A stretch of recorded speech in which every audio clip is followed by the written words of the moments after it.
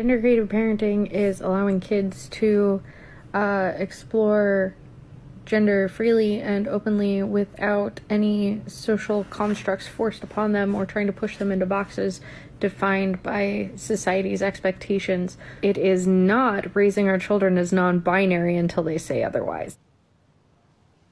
Right.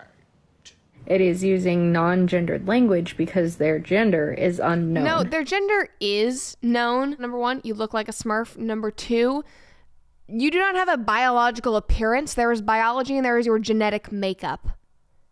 That is what your gender is. You are raising a child as non-binary. Somebody commented and said, and there you have the most self-centered idea you can teach a child. Yes. You can just walk around ignoring science, making the world bend the knee to your every whim and your desire and whatever crazy idea you come up with. It doesn't really work that way. Sorry.